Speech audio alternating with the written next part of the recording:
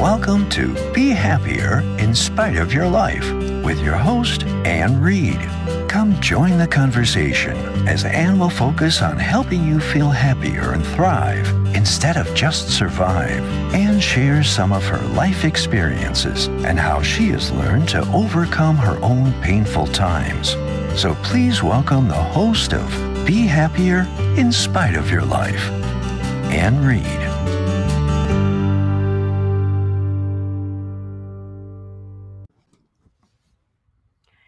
Hello, everyone, and welcome to my show, Be Happier in Spite of Your Life. And today I do have a guest who has a unique view into mental health and anxiety in our college-age population. So he will be sharing some of his observations, experiences, and even some advanced training in this area. But first, I want to welcome you to the show and hope you've learned something throughout this month with anxiety being the main feature. And also look forward to what we have coming up for June, but I'm not giving you all those details yet. You're going to have to wait. First, I'll do a little more intro about me. My name is Anne Reid.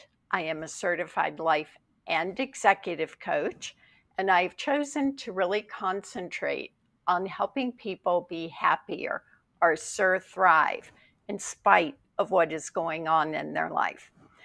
I really work to help people overcome their pain points and make a better or a bad situation a little bit better. All of us have horrible things that happen in our lives at some point, but it's really how we deal with them and our attitudes that mean it, whether or not it can derail us for a long time and we'll just be miserable, or if we can manage to find some joy in each day. Also, good and bad things do coexist. So you may have just heard that a family member went into the hospital and has a not very good prognosis. On the day, maybe you just got an advancement in your job. So it is okay to feel both. I do not ever want to come across like we don't have negative feelings and we should avoid them, but I really do concentrate on the happier ones. I also want to give a shout out to a women's virtual conference, and it's free and it's going on. It's starting today, runs for 4 days, and I am one of the speakers. So I'll give you a minute to get a pad and paper. But Sheena White, who is a financial, or she calls herself a pocket CFO, and is a scaling up coach and has been a guest, has put together 20 women, and each of us has a 20 to 30 minute segment on our specialty, and it is free to women entrepreneurs. So if you are interested in learning something, I suggest that you take this link. There will be 5 people each day. It's on demand. And again, today is the first day. So the link will be https://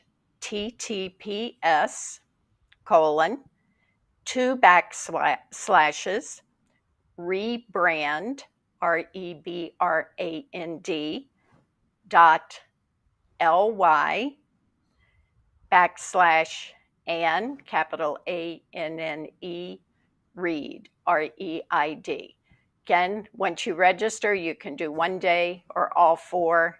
So just want to put that out there for you. Okay, so we are going to talk about anxiety, and then that leads into mental health and college-age population today.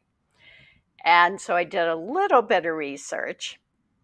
You know how I like for you to learn something and be somewhat inspired. And we'll let Jono, our guest, go into a lot more details on this. But I did find some basic data And the first is from something called COVID States, which is a consortium of universities that had the computational and research capabilities to really start tracking things at the beginning or early 2020, which coincided obviously with our pandemic.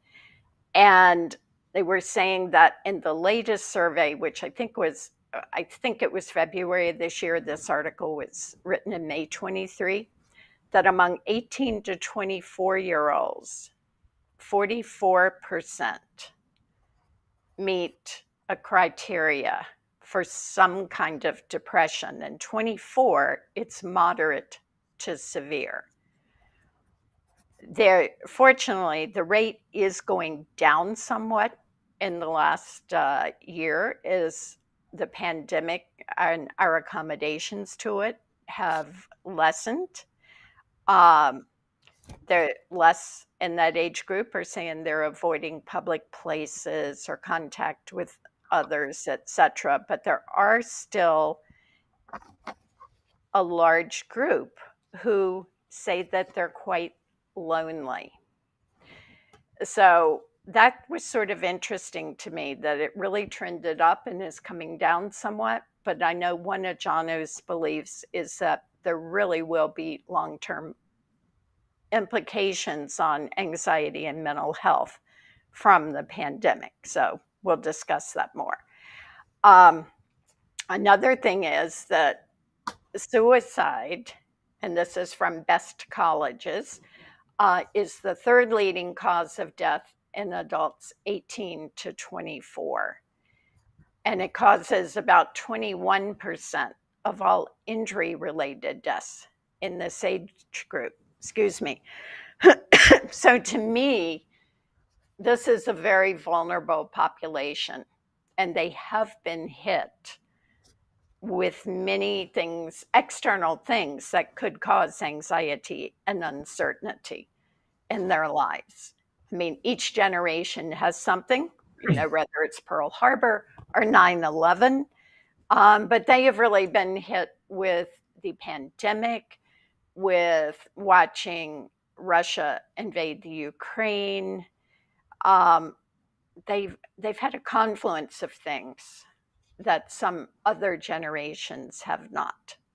So just as a review, anxiety, by my definition, and this is a compilation of a whole group of them, are tense, nervous, unable to relax, sense of dread or fearing the worst.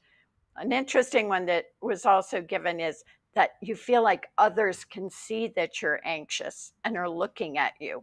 And that in turn can make you more anxious. I'm going to talk a little bit more about resiliency. I've talked about the 4 kinds of intelligence, which are true: the mental intelligence, the social, emotional, and really the ability to overcome adversity. But we'll go a little bit more into that when Jono comes in. So, who is my guest?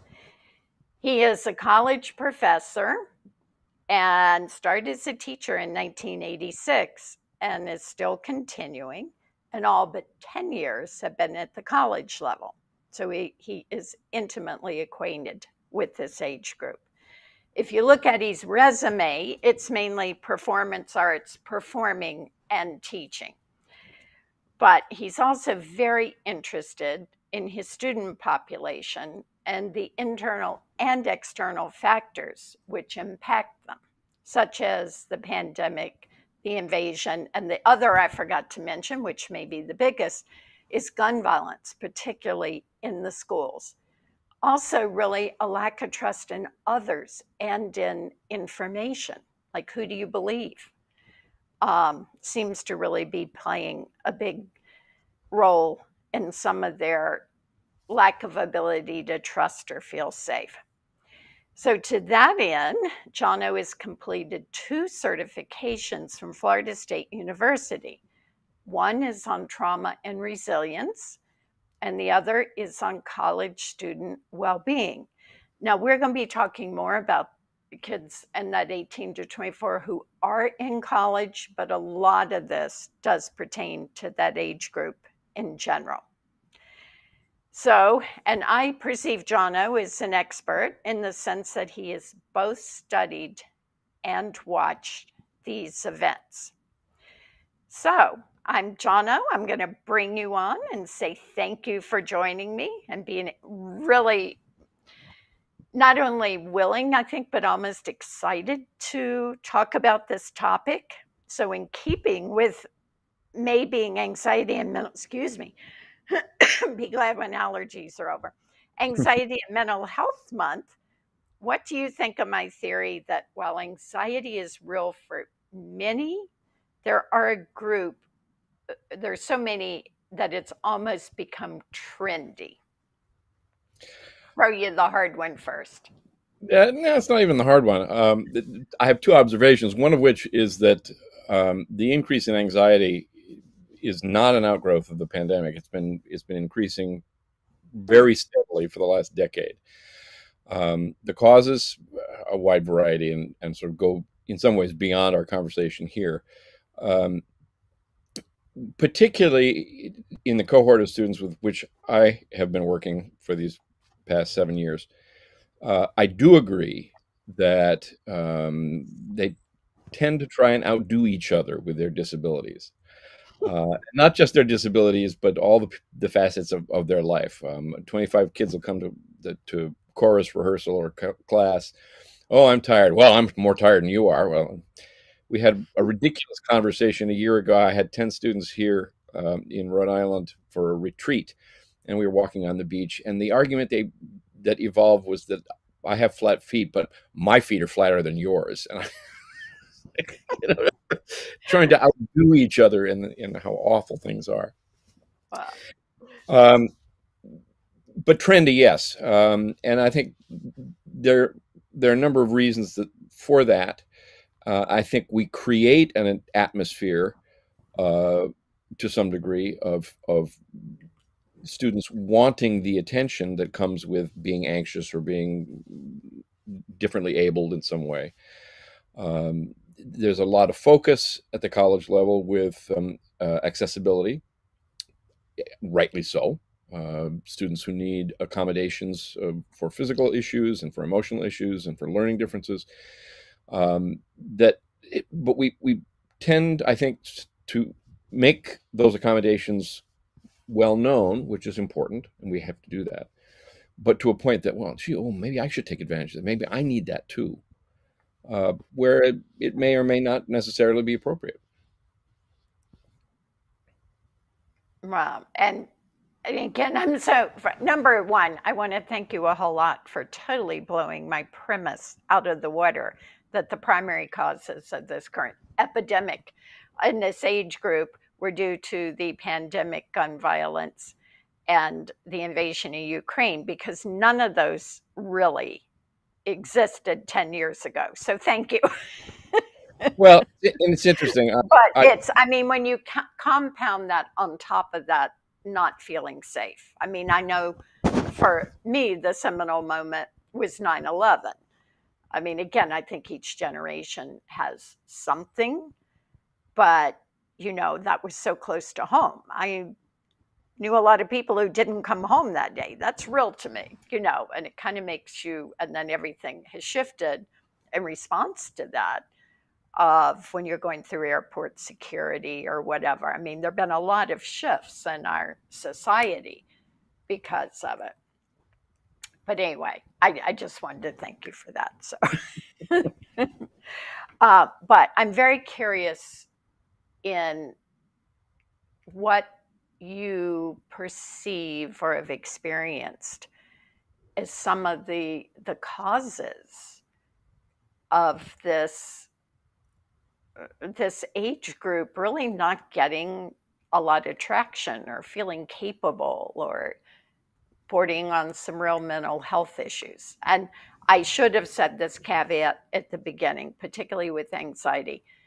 I have experienced in some loved ones, there is definitely a genetic pervasive anxiety. I also know that it can tend to run in families. So I don't want to minimize that there's, for some people, anxiety is real. Other people have trauma, PTSD, some other things for which anxiety is real. So I'm not minimizing it, but to me, it has gone beyond real factors and into a trend. But that's my side. I agree with you, and obviously it is very real for some people, for all the reasons and in all the ways you have mentioned. Um, I advocate that the rise in anxiety across this generation of students, not just in individuals, but really across this 18 to 24-year-old category, and it goes far younger than 18. We can talk more about that later. Uh, is not so much the pandemic, but the response to the pandemic. Here is a cohort of students in their most formative years who had everything taken away. All activities, classroom experiences, socialization, opportunities to travel, opportunities to work, everything was simply taken away by fiat. And the result is that, okay, now we're back in the classroom, we're back doing our jobs, we're back doing things, but in the same way that an animal remembers being punished for something, is that when is that going to happen again? It happened once. Yeah, and It can hanging. happen again. And we see that particularly with anxiety, but also with disengagement. Okay, I'm going through the motions, I'm coming to class, I'm sitting here, I don't care, I'm not going to do anything here, I'm here. But it's that apathy that makes it very difficult to engage in a learning situation in a Did classroom. you see that pre-pandemic? Was that the apathy? Was that surfacing prior, or is that something you see now? Absolutely a product of the Wow, last 3 years. So that withdrawal or disengagement, they maybe just didn't have the skills to come out of or to resume because they, I mean, the socialization and the social skills, I mean, we all had to learn new things like Zoom, but it's still different. And they would be much more, they be in that age group, 18, 24 or younger, were much more formative and still learning the socialization Right. skills and communication and whatever. So they didn't, were not able to bounce back as much as adults. I'm kind of questioning this. It's not so much that they were unable to bounce back, but they lost the opportunity to experience the social skills at an age appropriate time and circumstance. Mhm. Uh, and again, I posit that it's wariness. They're not convinced that it's over. That once again, all of this could be taken away from them. All the opportunity that now is in front of them could be taken away again. Um, the social skills that they lack are the face-to-face skills that are developed by playing a pickup game of basketball in the driveway or going to the beach on a whim. And again, some people were privileged enough to avoid some of those draconian responses, but talking to the kids in my classes, in the dining room, in all of the sessions in which I have contact with them, they're really horrible stories that come out. Uh, this Can one you young share any?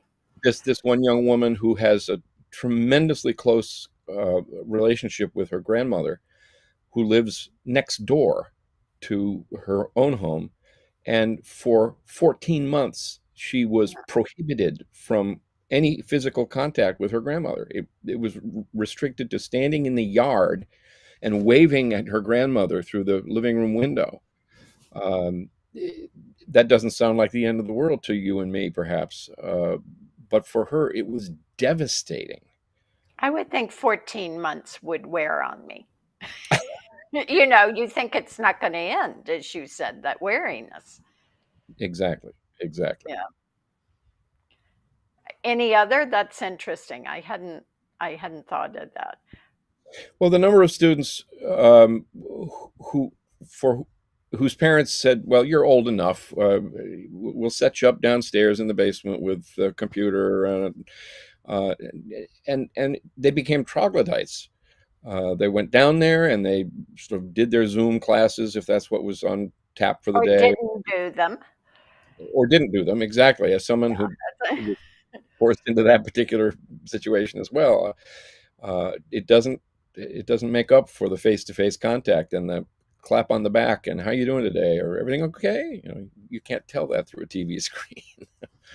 But then when those students came out of the basements, and in many cases it's literally as well as figuratively, Yeah. they didn't quite know how to behave. They'd gone in as, say, 14-year-olds, and they came out as 16 or 17-year-olds, and there was a gap there.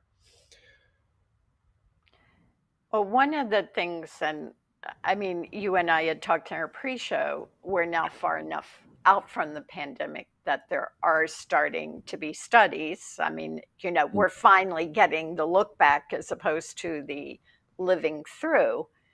But one of my personal theories that people don't talk a lot about yet, I'm sure it'll come up, but is touch.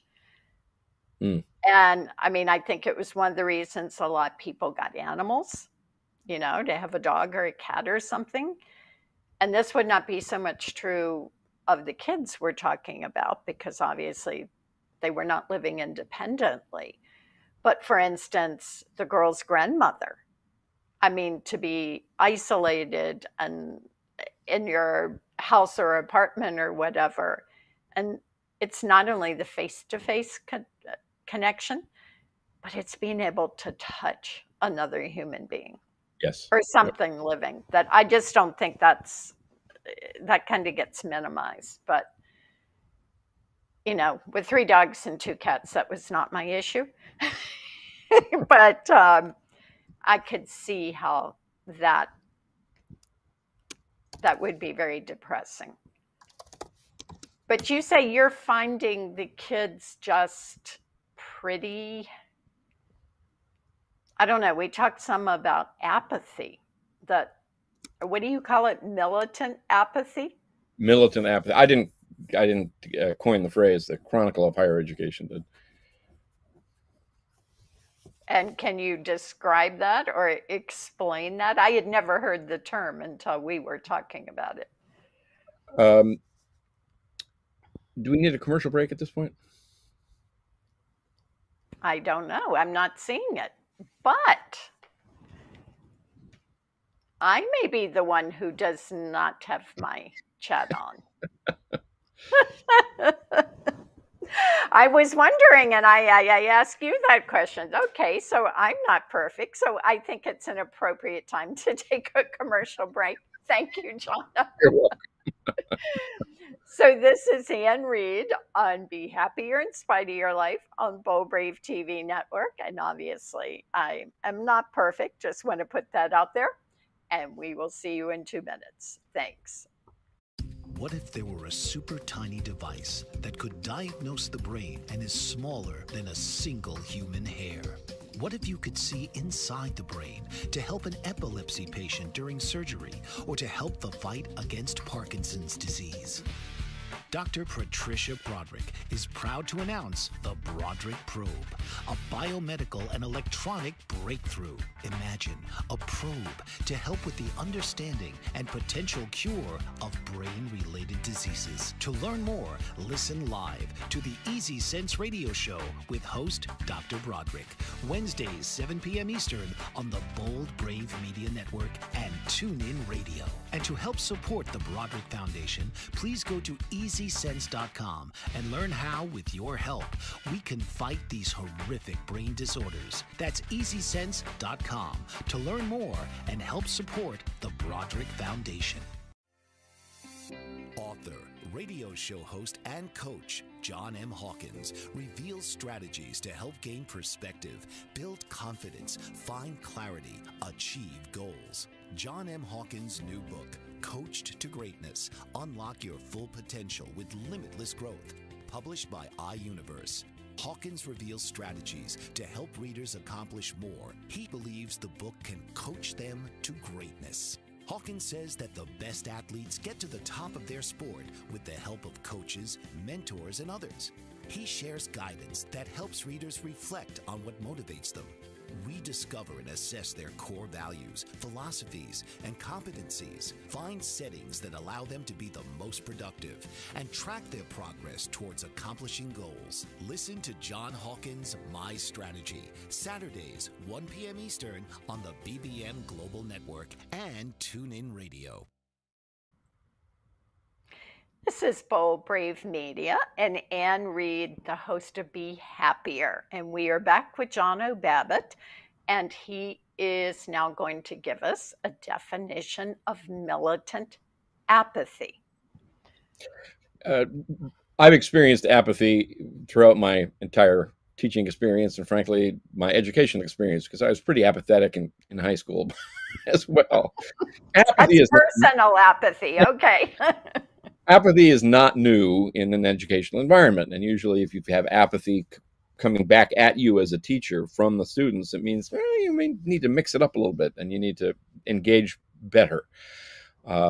Militant apathy, which is what the Chronicle of Higher Education is, how the Chronicle describes what we're witnessing in classrooms across the country and indeed across the world right now, is that almost belligerent apathy. Yeah, so what? Do I have my assignment to turn in? No. What are you going to do about it? That kind of mindset. I mean, no one's ever said those words to me in that way, but perfectly capable students have simply neglected, I don't have it. I'm not turning it in. I don't care. And that's a different obstacle. That's a different barrier to try and cross. Again, fear of having everything taken away from them. This is pointless, that attitude. This isn't going to help me. I'm only here because my parents say I have to be. I should already be out in the workplace, and I'm sitting here in your classroom. I think it differs from student to student, but they feed off each other. So if you've got 12 or 15 of them in a classroom, they all can sense that vibe, and it can be devastating to an instructor. I asked a group. Yeah, it'd be tough to stand up there and see blank faces the whole time. Yeah. We had talked previously. One class session of first-year students where I was getting nothing coming back at me at all. And I said, okay, what is it that gets you out of bed in the morning? If you had anything you could do today, what would you choose to do today that, lit your fuse or really got you excited? And 11 people sat there and stared at me. They couldn't come up with one single idea that I'd like to go walk on a beach. I'd like to go on a shopping spree. Nothing came back at me. At which point I decided we were going to go walk on the beach. And I said, leave your phones on the table. And we all walked outside and went down. Leave your phones? Oh, yeah. They couldn't take their electronics with them? But it's For all of you who are doing this audio, that was an expression of disbelief I just had. But as we walked down toward the river, it was deadly silence for the first 4 or 5 minutes. By the time we got halfway down the hill, a couple people were starting to have conversations. And by the time we got to the beach, people were talking to each other. And I didn't care what they were talking about. They were talking to each other. And in the academic reviews, when the students give their analyses of the course, that event, that day, was mentioned by 3 of the 11 as being one they remembered. So there's all sorts of ways of dealing with it. But militant apathy is a new thing. And that, to my judgment, is a direct result of the pandemic. and our response to the pandemic, I think more specifically. You also had shared that you were on a military base sometime recently and had spoken with one of the commanding officers. A chaplain, a regimental chaplain.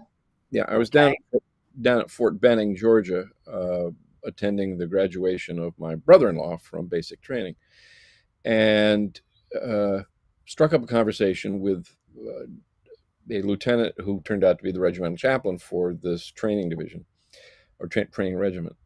And his question to me was, in academics, tell me what you're seeing. And I talked about militant apathy and disengagement and lack of retention. And he actually looked relieved, because what was happening on the training reservation at Fort Benning, Georgia, was exactly what we were seeing at Mitchell College in New London, Connecticut. The training cycles were delayed at Fort Benning. The troopers would have to learn something on Monday that they would then use on Tuesday for further training. And they'd show up on Tuesday and they would have forgotten everything they learned on Monday. So Tuesday, you had to do Monday over again and then try to cram Tuesdays into Wednesday, along Wednesday. I mean, that and the apathetic approach. There was a fairly much higher percentage of suicidal ideation in the training cadre. Real problems, but all the same things we were seeing in that same age group at Mitchell College. And I understand now the relief I saw on his face, because it wasn't a Fort Benning problem in the same way that it's not a Mitchell College problem. It is ubiquitous. And this gives rise to something I presented to the faculty committee of the whole and all of the Mitchell staff last spring, a year ago. I believe that we're facing 15 to 18 years of having to reinvent the wheel every single semester as we get new groups of students coming through college. And our response to them is going to have to differ based on where they were when they lost 3 years. You know, what grades were they in when they lost 3 years or 2.5 years, however you want to count it. Yeah. We get to the end of one semester and we sort of think, oh, we figured this. Right. I was going to say, I bet you were not the most popular faculty member by the end of that conversation. No. He's the musician. Why is he talking to us about mental illness? But it really is true. That's what we're seeing. And it's not just year by year. It's literally semester by semester. And fascinating assessments to discover that, okay, some of these first-year students are older. They took a year off after high school and sometimes 2 years off, and they were in the workforce. They were living on the economy. They have the resilience. They're engaged. They're here because they want to be here. They're not just pipelined on from high school. So that's the expectation. This is what you're doing. Move on, move on, move on. Well, what possessed you to, during the middle of COVID, go back and get the 2 certifications on the trauma and resiliency and college student well-being? What led you to that? And if you want to talk about what you learned, it's fascinating to me, because I think it's stuff any of us as parents or even trying to deal with this age group as employees or what have you, we're going to have to deal with. Yeah. What prompted me to seek the certifications from FSU, I was one of very few faculty members who took the choice to be in person for all my classes in the fall of 2020 and spring of 2021. Faculty were given the choice. You could be remote, you could be hybrid, or you could be in person, and in person for all of my classes. Bear in mind that in the fall of 2020, students were restricted to their dorm rooms. Right. They was basically locked down. The classes were being given, but Mitchell College, where you were, they basically couldn't leave their rooms because meals were even brought to the lobbies. Correct. And they could go to class. They could come to class, and my classes were in person, so they could leave the dorm room and come to my classes, which were held in the Clark Center with 12-foot distances between tables and blah, blah, blah, blah, blah. But anyway, it was face-to-face. By the end of that semester, I had students coming to class who were not enrolled in the class. They were just to get out of the dorm, I bet, or their rooms. Yep. Yeah. And, you think about a week locked in your room with food delivered is sort of silly and funny. Not work for me, no. A month of that is really difficult, and an entire semester is called hard time. I mean, it feels without benefit of parole. There was a period of time where I spent 3 nights running in my office because there were students coming to my office to just vent, and it was out of that I felt I needed to do something and seek out some additional tools to put in my toolbox. The two courses certifications were not particularly new information, but they sort of structured it in a way that made light bulb it a little differently or together or whatever. In ways that made really good sense and were able to be very useful to me. Well, one of my, I always talk about resiliency, or in my 4-letter word for it is grit. And that's really that ability just to get through adversity to the other side and keep on going. I know in our pre-show talks you were saying that was coping. What did you learn about resiliency? Was that talked about a lot? Because I think some of what I'm hearing from you is that this age group doesn't really have resiliency. It's kind of like they're just flatlined a little bit. They're still alive because they have a pulse and they're breathing, but in a lot of ways they flatlined in life. Yes, I agree. They are flatlined in terms of resiliency and coping or grit, any one of those 3 words. No, resiliency was not part of the certification project. The certifications were more acute and trauma related. And judging. What did they consider trauma? What kind of traumas? Trauma, anything from physical, sexual violence to emotional trauma caused by the death of a family member or loss of a job, a wide variety of traumas, both physical and emotional, and tools to really assess in the moment, is this critical and does this need medical intervention, or can we talk through this and make it through the night, so to speak. As part of our conversation pre-show, my observations about resilience are align with yours in the sense that this cohort of students has great difficulty with resiliency. The causes, I think, are rather widespread, and they also predate the pandemic in my estimation. We live in perhaps the phrase nanny state is overstated, but I feel very strongly about it, that more and more is taken on by local, state, and federal government in terms of providing services, providing support, providing help in times of difficulty. And I think we've got 2 or 3 generations now that don't have the physical skills to get out of trouble. I mean, to get out of a problem, to get out of a difficulty. Your example was that how to use a shovel, but you pay your yard man to dig that hole. I tried. I knew how to use it and decided it was something I didn't want to do, and I had an alternative, so I chose it. Yeah, but how's that for? You know how to do it. But I know how. Right. I do. Right. And I think that's something that you and I again had discussed that, but sort of basic life skills of putting it simply, putting dishes in the dishwasher, not even hand washing them, or changing a light bulb. I mean, lived in this house 20 years and was a little surprised a week or two ago when I asked one of my kids to change a light bulb and they didn't know where I kept them. And I was like, oh, okay, I guess I get a D- in parenting because that means I've changed all the light bulbs for the last 20 years. That was a little bit of a shock. But yeah, And, I think a and lot of it.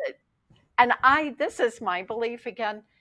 I think the more we personally know how to do and or resolve in our life, it gives us competencies, both self-confidence and competencies, which I think reduces our anxiety, depression, probably even that basic apathy.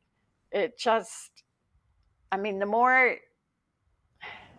it's not that we have to do it all ourselves. Like I said, I chose, I knew what needed to be done and chose to have somebody else do it in this instance. But I know what they're supposed to do. I know how long it should take, what they're going to require. And it's doesn't make me feel less than. And I think a lot of these kids,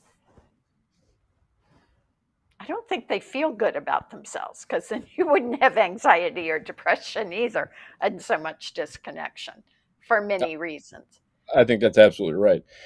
Um, at Mitchell College, which is where I am and have been, the percentage of students with learning differences and various neurodiversities is about the same as it is in the general population at large. It's not an institution specifically for a type of student. But my cohort of students in the performing arts is about 90% neurodivergent and with learning differences. And that's great because the performing arts is where a lot of these students thrive. It's an opportunity for them to shine and to succeed, where in some academic areas they struggle. And they don't struggle as much in the performing arts. They're not judged in the same way. What the biggest piece I have to overcome in my programs is usually with first year students, either with the Thames college prep program or the first year at Mitchell, is convincing them to eliminate the phrase, "It's because of my disability." I can't do it because of my disability. Or because I don't know how, if you want to take it out in the broad population, and probably the soldiers at Fort Benning or whatever too. I don't know how. It's my disability. It's the excuse.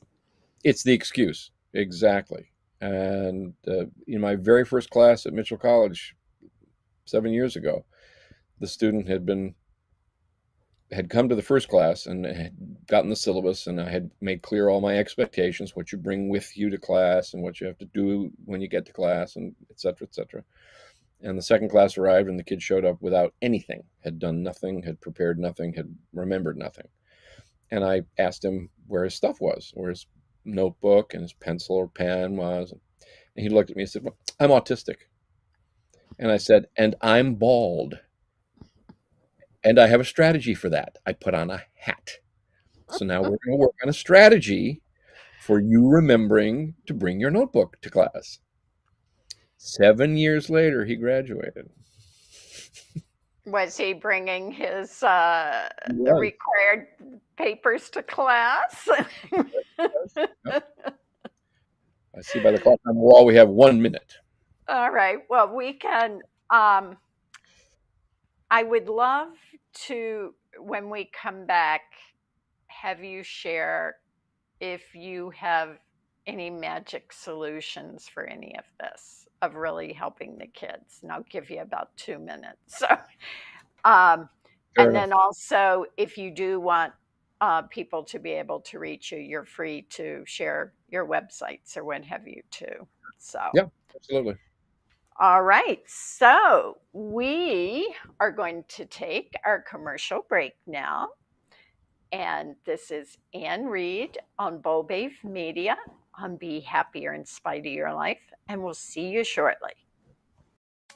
Did you know that your beliefs create your entire reality, but it's the subconscious beliefs that do most of the creating?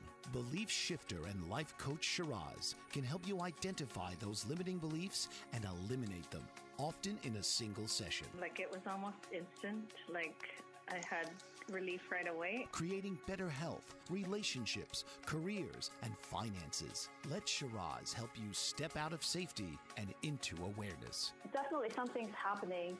It's like a flow inside. It feels good. Whether in person or online, Shiraz provides personal coaching, belief shifting. Visit Shiraz at energeticmagic.com or call 416-529-7429. Energetic Magic on the BBM Global Network, Tuesdays at 7 p.m. Eastern. Find your greater happiness. Be well. Be aware. Be magical. Are you struggling to care for elderly parents or a spouse? Do you wonder if being a caregiver is making you sick? Are you worried about taking time off work to care for elderly parents and balance work, life, and caregiving? Has caregiving become exhausting and emotionally draining?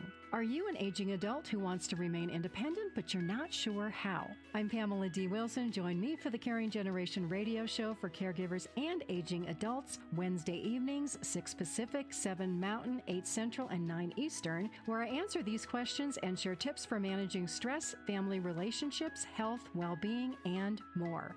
Podcasts and transcripts of The Caring Generation are on my website, PamelaDWilson.com, plus my caregiving library, online caregiver support programs, and programs for corporations interested in supporting working caregivers. Help, hope, and support for caregivers is here on The Caring Generation and PamelaDWilson.com. Hello, you're back with Ann Reid and Jono Babbitt on Be Happier in Spite of Your Life.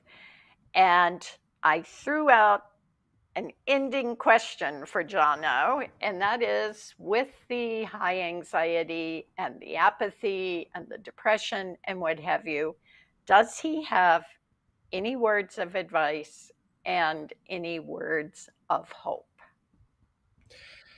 Yes, fortunately, I do. There's no silver bullet. There's no silver bullet in any of it. I think the magic ingredient is compassion, and in most cases, tough love. Being able to say to these students, you can do better, you have to do better, you will do better, and I love you for who you are, but we can walk down this road together. That one young man who finally graduated after 7 years, his whole family, extended family, came to the graduation because it was a big deal for him. And I have intimately connected with his parents. Like calls at least every 24 hours? Okay. 2 a.m. and, things like that.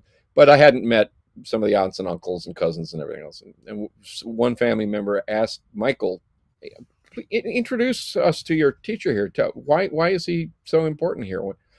And Michael's response was that Professor Babbitt's boot print is on my butt. And probably true. It's absolutely true.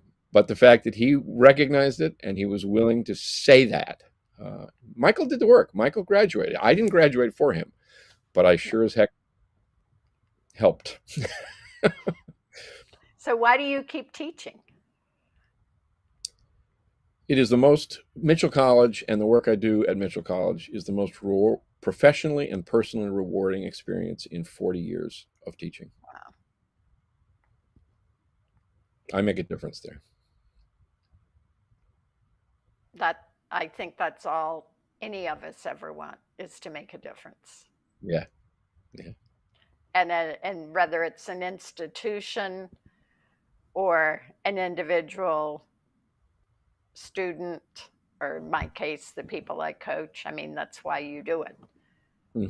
Because there's certainly times that you would, occasional times anyway, you'd rather be doing something else, like not sitting in traffic or listening to them whine or whatever. I had a full head of hair when I started there. Nah, I don't believe you. I didn't have any gray hair till I had kids either, so we're even. Wow. Well, if somebody wanted to reach out to you, whether it's I must say we never discussed social media. That was also on our list of topics. So maybe some other point we'll come back and go through some of these things again and find out if you have any updates, but the impact of social media too. And it was both a good thing during the pandemic to have that way of connection and communication. But I think it's also a negative thing when the kids go into the basement, when maybe you're supposed to be doing something else like classwork, and it's all social media. It's certainly a double-edged sword. There's no question. Yeah. But anyway, if someone wanted to reach out to you and hear more wisdom, or he has a lot of funny anecdotes, guys. So get your opinion or do something. How can they reach you?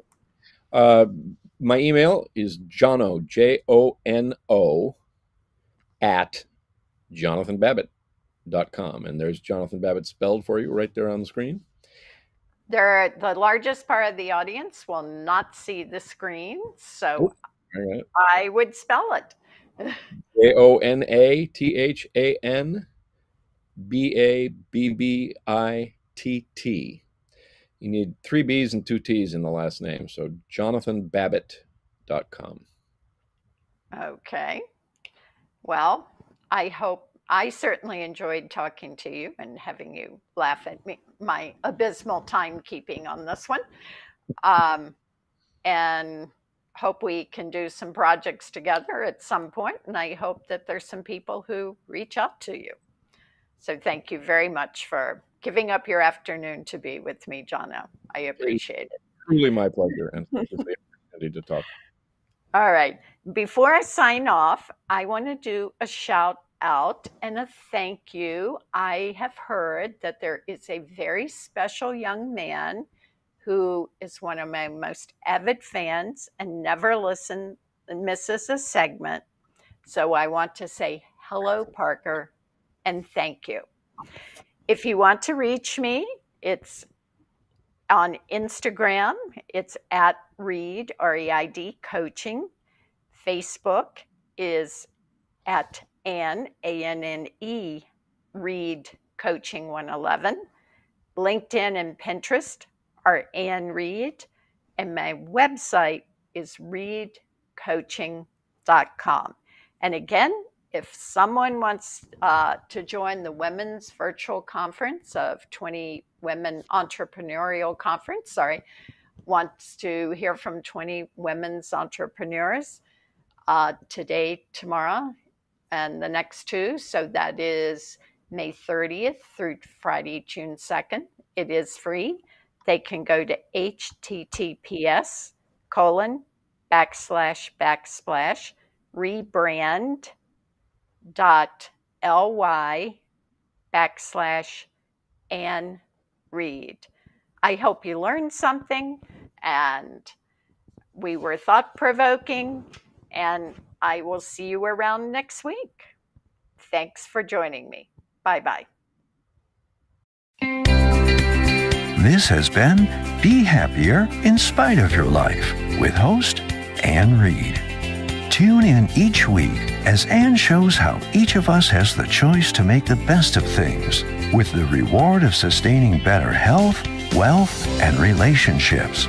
Tuesdays, 3 p.m. Eastern on the Bold Brave TV network.